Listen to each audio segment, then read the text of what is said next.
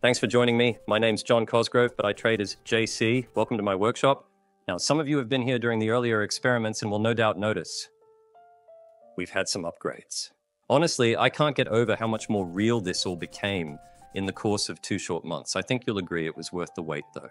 See, the idea behind this series was to use animation to help make some of the abstract ideas I teach easier to engage with. So I wanted a workshop full of special tools like the orrery here. We'll use him later. And it also seemed fitting because the subject of the first episode is all about a special machine that can't exist in real life, but it's been fundamental to everything in computer science, the Turing Machine. Yep, I made one. We'll be back here in a tick. But how come I'm talking about Turing when this is a series about agentic AI? Well, that's exactly why I'm making it. The best way I know how to explain this new tech is to first teach some of the background and fundamentals. See, I don't believe maths and computer science concepts are too hard for the average person, or that most people don't want to engage with it. If that were true, we wouldn't all love Attenborough documentaries so much, or watch Mythbusters, or listen to Sir Stephen Fry. The trick is to tell the story behind the concepts, and to ground the more abstract things in practical, accessible ideas. Now, I might suck at doing that in the end, but thanks for watching the video and letting me at least try. Rather than just be another video on chatbots or the ChatGPT secret your lawyer doesn't want you to know, I'm trying to give a crash course on the key computer science concepts that got us here, because it actually makes AI easier to understand if I do. Not only that, but being constantly at the front line of how we're actually rolling out bigger and bigger agentic AI systems and swarms, I've formed a pretty strong view around how to understand their collective behavior. It's biased to my background in biology, but it works. Instead of constantly arguing about artificial consciousness, a thing we still have absolutely zero accepted scientific definition for, by the way, I think we're missing the real point. Generative AI-powered agents are absolutely a form of artificial life. And just like its more popular brother, artificial intelligence, artificial life is an actual formal branch of computer science. It's got so much to teach us about understanding and potentially governing agent-based systems. And I also happen to think it's one of the most beautiful things in the world. So the first 3 episodes are going to be all about explaining the connection between artificial life and generative AI. And to do that, we will have to learn about a thing called cellular automata. Basically, an autonomous machine that works in cells. And guess what the first one of those was? Yep, this gorgeous thing, the Turing Machine, invented by Alan Turing. Before computers were even a thing, this simple hypothetical machine is the original metaphor for computation, and it's surprisingly good at explaining what a large language model actually is. But first, let's define the machine. Imagine an infinite roll of tape. That tape is divided into little squares or cells, each square able to hold a symbol, a 1, a 0, or a letter. Now picture a little machine perched on top of the tape. It's made up of an eye that can see the tape and a program inside that tells it what to do. It can also move the tape left or right when its program tells it to in response to what it sees. Finally, it's even able to overwrite the tape itself, changing the value of a cell. With these simple ideas, it's possible to write incredibly complex algorithms, programs that change the tape, interpret the change, and make yet more changes. The reason the Turing machine is hypothetical is because it technically requires an infinite tape to meet Turing's original hypothesis. But if you could make one that was infinite, well, it turns out that this machine could calculate anything that a modern computer can, a concept known as Turing-completeness. Wondering how that works? Let's slow the tape down and do a worked example. We're going to set up what's sometimes called a 3-cell Turing program. The rules are simple. The eye can read 3 cells at a time. To keep things really simple, cells are only allowed to have 2 values, black or white. When the eye reads the 3 cells underneath it, the program inside tells it what action to take. The action will be to potentially change the value of the immediate next cell and then move the tape. At which point the machine reevaluates the cells now under the eye again. So the eye reads 3 black cells. The program returns an instruction. Set the next cell to white and then move the tape to the right. The machine dutifully changes the cell to white and shuffles the tape along, The eye scans again. But now the pattern isn't 3 black cells. It's 2 black, 1 white. The program returns the instructions for that input combination, and it's the same as last time. Set the cell to white and move right. Okay? And like last time, the eye is now seeing a new combination. 1 black, 2 white. The instructions come back differently this time. The cell should be black, then move right. Because the cell is black, the machine just moves the cells along. And once again, the eye is now seeing a new pattern. 2 white, 1 black. It performs the instructed actions again. It reads again, yet another new pattern. New instructions, which it follows, new pattern. New instructions and actions, new pattern. New actions, and pause. Wait a minute. We've seen that pattern before. That was how we started. 3 black cells. If we keep going now, then we can probably guess what's going to start to happen. Because the instruction set wound up returning to the same position and setup, the instructions are going to loop. We're going to see this pattern of 3 black, 2 white, 1 black, 1 white become the continuous output on the right side of the machine. But for how long? Well, we can speed this up all we like, and it will go on forever, because the Turing machine has an infinite tape, remember? Even with a simple set of rules and actions, we could set up a system that would compute that pattern potentially infinitely. But if we changed even one rule or one action, we could see a radically different outcome.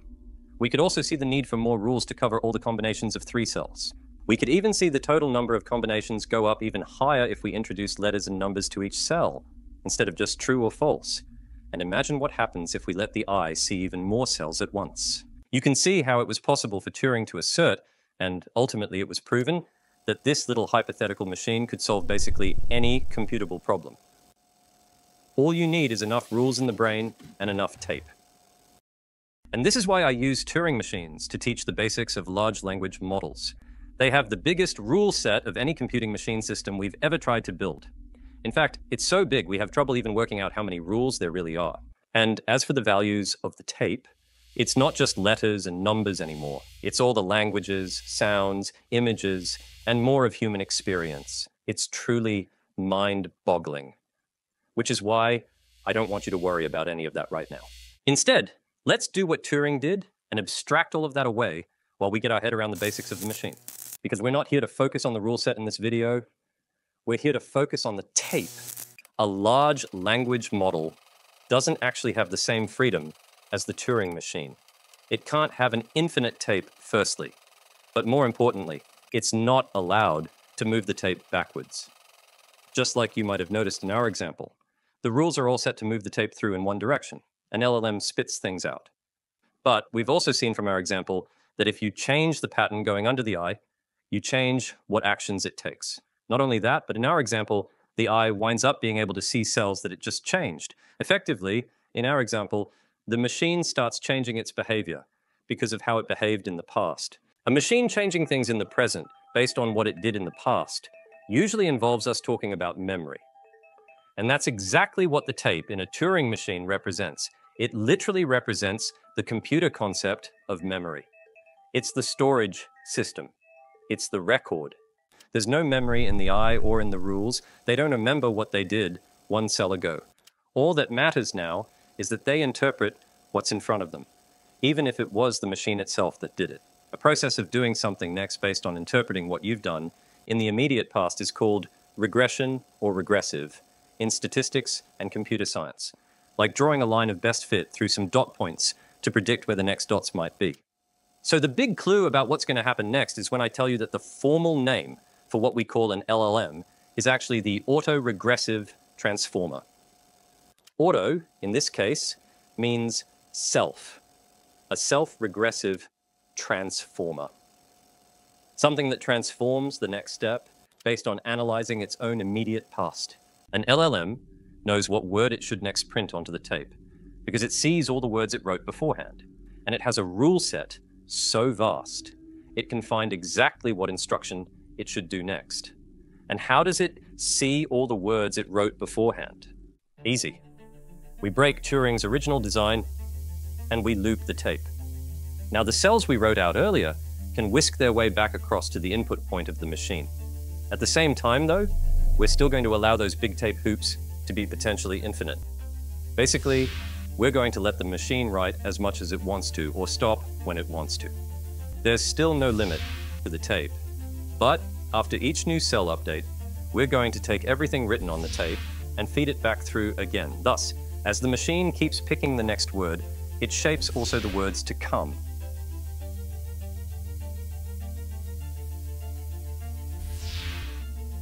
Eventually, though, the machine will reach a resting pattern, like our 3 black cells in our worked example.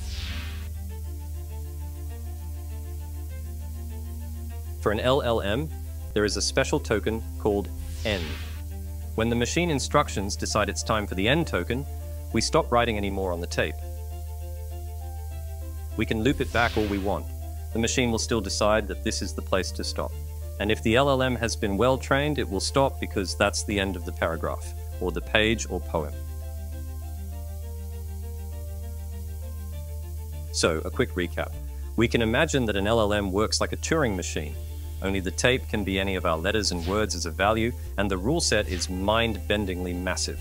So it can basically read what it's already written and use those rules to pick the best word to write next, until it's actually the best time to write no more words at all. We just loop the Turing tape back into the machine and voila, it's auto-regressive. It can punch out a complex sequence based on the sequence it's written so far. Wait a minute. If that was all there was to it, wouldn't that mean that every LLM would just wind up repeating the same pattern and shutting down? Exactly like the repeating pattern in our example? And of course the answer is yes, which is why we don't use LLMs by just letting them run themselves. We force them to interact with novel and complex starting patterns on the tape. Other words and symbols from outside the LLM, from another machine that is also sharing the same loop of tape. Yep, you guessed it, the other machine is us, the user. Every time you're using a generative chatbot, what's happening is the machine has stopped and we're waiting to collect your input on the tape. When you hit enter, the cycle starts again. Only now, the base state of the tape has been changed by what you typed. You take your initial sequence, hi, how are you, and feed it in. Instead of a blank tape, this is now what the eye sees as the initial pattern. Based on the gigantic rule set inside the LLM, the machine outputs, hello. Once again, the machine has selected the end token, and the system has come to rest. Now you respond, what do you think of flat caps? What the machine now gets from the loop is actually a tape that looks something like this. Hi, how are you? Hello, what do you think of flat caps? We actually feed the whole conversation, both sides taking turns, back into the machine. Thus, the machine knows it's in a conversation, and the rules engine proceeds to spit out a specific sequence. Each time the machine starts, because tape enters, the eye and the rules generates the response sequence, looping again and again until all the tokens are output and the end token is selected. The human then adds their response to the end of the sequence, and the whole thing gets fed back in again to repeat. See, it's true, all the cool cats do wear flat caps. Here's the critical lesson in all of this. The machine still doesn't know what it just did.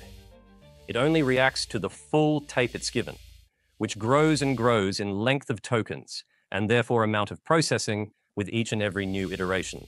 But the LLM doesn't have memory. It isn't remembering anything at all.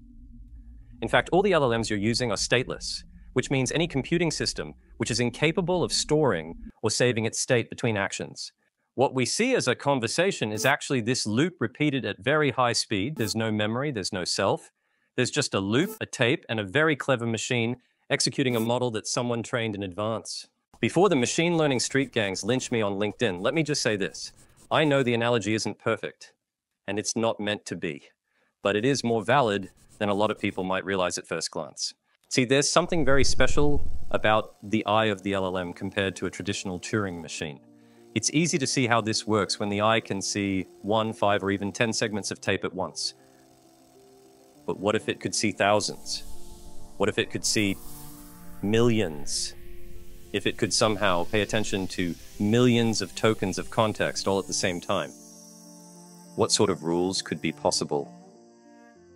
That's a knowing wink to something called the attention mechanism that we're going to go into more detail in a later video, but it's enough for now. For now, our goal is to understand the architecture around the actual large language model itself, because that's the part most of us get to control when designing systems. Once you treat the prompt like a looped tape, you start to see how everything from chatbots to agents to really entire orchestration frameworks is really all about managing the tape in the Turing machine. And that introduces our third actor. Who's the one doing that managing? As the developer, you technically moderate the steps between the large language model and the user, and that means you can edit the tape. You can show the LLM more than you show the user, like structured data API returns or intermediate results. You can hide things from the LLM, like PII that's visible to users but are irrelevant to the model. You control the loop, what's appended, trimmed, masked, chunked, or restructured before the next run. Every architecture decision changes the outcome, even when the model stays the same. That's why I start every lesson on working with generative AI with this little explanation of the Turing machine. Because the special trick of the machine isn't the eye or even the rules, it's the tape. It's all about the tape. And that is 100% absolutely the same case with literally all architectures you will build with LLMs. We call the tape in generative AI the context. And we call the amount of it, which the eye can see at once, the context window. This relationship between the eye and the tape, the context and the window the context can fit in, is literally all you need to master in order to become very proficient indeed at using large language models. But it's absolutely essential if you're going to understand agents and multi-agent architectures, because we're not all going to be training our own models unless you have a couple of spare $1 million lying around. But we can all become context engineers, managers and orchestrators of the thread of memory that ultimately steers all the behavior of the system. Because, well, that's basically just a big old tape full of text. Congratulations. You've just learned all about the foundation of modern computer science, the Turing machine. You've learned about Turing-completeness, and even dipped your toe in complexity theory and system dynamics. You've learned how to think about key Gen AI hashtags like context window and state in more mechanical and hopefully intuitive terms. And most importantly, nothing we've covered here is wrong or so metaphorical that it loses application or meaning. As we'll cover in the coming episodes, viewing large language models as a form of cellular automata is actually the view of some of the greatest computer scientists in the world. So it's not some fringe idea that JC is really into. It's actually the correct way to understand what's going on. At the end of the day, this is a machine made of maths. If we're truly going to harness and design with it, then we need to functionally understand it. And that shouldn't require us to take things on faith or throw our hands up in the air and say, oh, well, it's non-deterministic. And you really shouldn't have to write prompts that plead, threaten, or just talk in all caps. Well, not unless you have very specific objectives for your chatbot in mind. But that's definitely a you issue. In our next episode, we're going to introduce you to JC's favorite organism for learning about emergent behavior and complex systems, the termite. Well, in fact, what I'm going to introduce you to is called a termite. No, really, that's a joke I didn't even make up myself. Don't see the joke. Join us for the next episode. It'll make more sense written down. Cheers.